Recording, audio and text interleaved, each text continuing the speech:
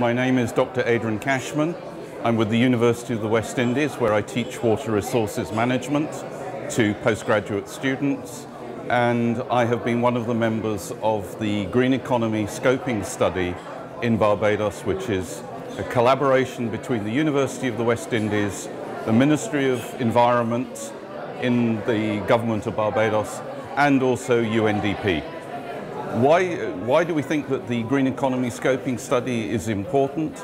Well, Barbados is a small island developing state. It is very dependent on tourism and offshore financial services. And to make those work, water is a very important economic resource. It's also a very scarce resource. And it's one for which there is a lot of competition, not only from tourism, but from agriculture, from housing. We have rising levels of affluence. So we need to look at how water use can be optimized. And this is one of the points of the study. But we're also looking to diversify the economy and look for new opportunities, not to do work, not business as it used to be done, but economic opportunities that benefit the environment, will benefit socially, and benefit the country's economy.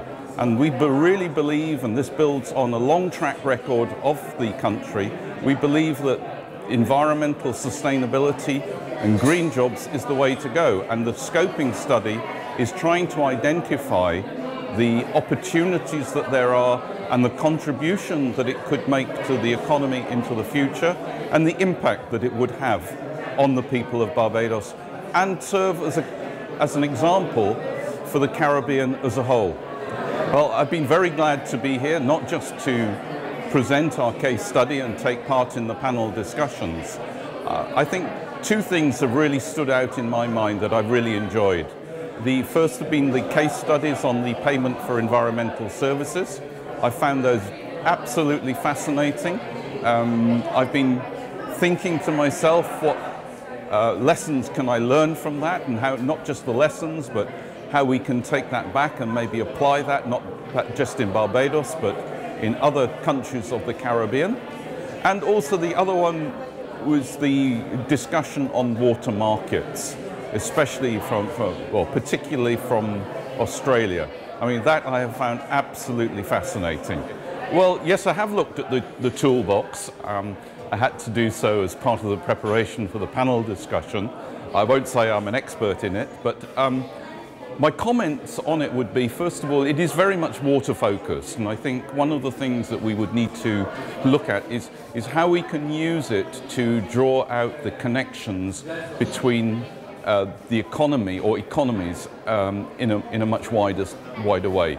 So we need to look at its relation to other sectors.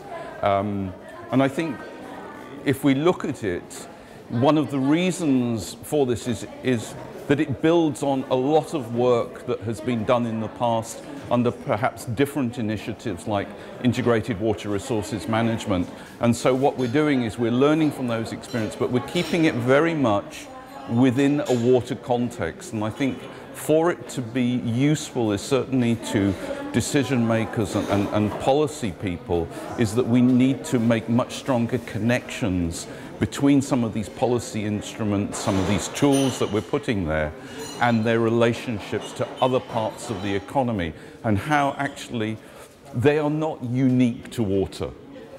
They are also applicable to other parts of the economy. They're applicable to agriculture, to energy, to industry, to tourism. And I think those are some of the connections that we need to work. Otherwise, we are going to find ourselves in 5 years' time having a very similar conversation, but calling it by a different name.